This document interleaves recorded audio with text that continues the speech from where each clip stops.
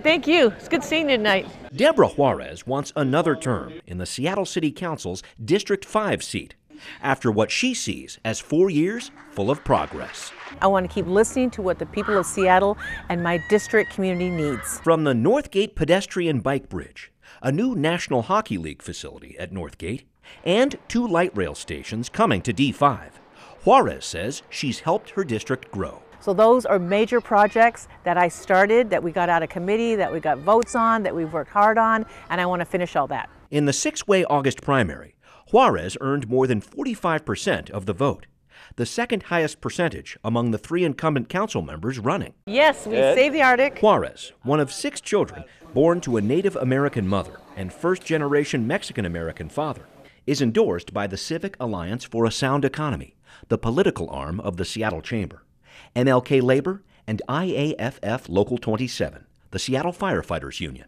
She says she's focused on a wide range of top issues. It's sheltering the unsheltered. It's getting up our housing stock. It's transportation. With regard to fundraising, Juarez has raised about $147,000 for her campaign as of early October, with about 54% of that coming from Seattle's publicly funded Democracy Voucher program. This is actually pretty cool. Political action committees are playing a smaller role in D5 than in other races.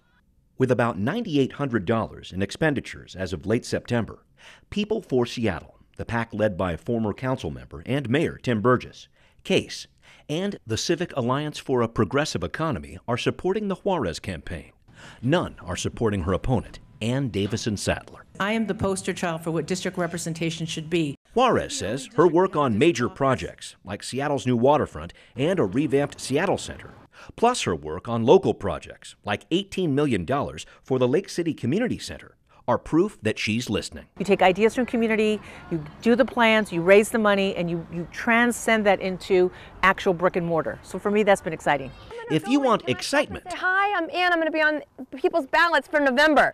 Ann Davison Sattler says she's bringing it. I have so much energy. There's been someone who commented about they should just plug the city into me and they can run for a while. Sattler came to Seattle to work for the Sonics in the 1990s and has a background in community events as a school fundraiser, coach, and tutor.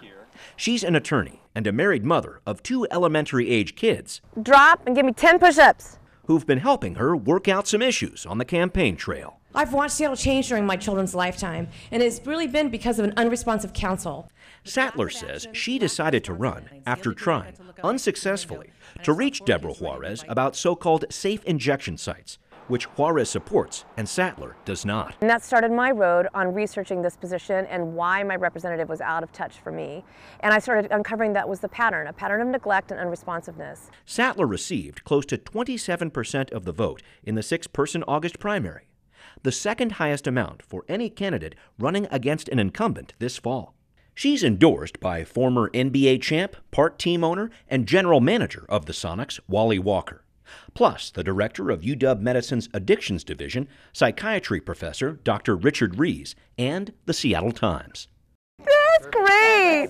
On the fundraising front, Sattler has raised just over $51,000 for her campaign as of early October and is not using the Democracy Voucher program. We see that there is a need, there is a vacuum of leadership, of positive leadership. Sattler says D5 needs a leader who responds more quickly to local concerns and says her top priorities include public safety, addiction prevention and recovery, and homelessness and housing.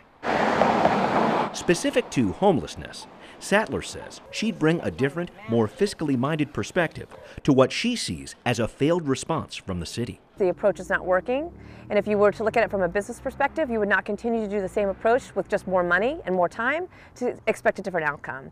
So the approach needs to be different because we are spending a lot of money for that, and we're not seeing any difference. Should D5 keep an incumbent council member who says she's getting results, or bring in a newcomer promising better connection with constituents?